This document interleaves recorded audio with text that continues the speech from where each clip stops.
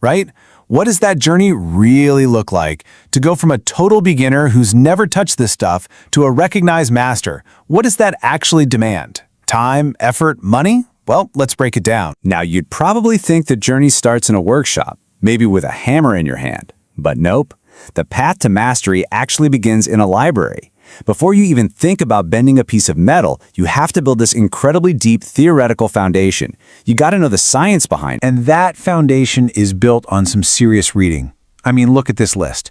You've got these foundational texts. They're like the sacred scrolls of the craft. Things like Schessler's work and the Roofer's Bible. But here's what's really interesting. It's not just textbooks.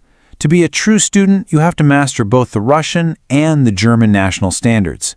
That tells you right away this craft is treated with the same level of seriousness as an engineering discipline. And the knowledge isn't just from one source.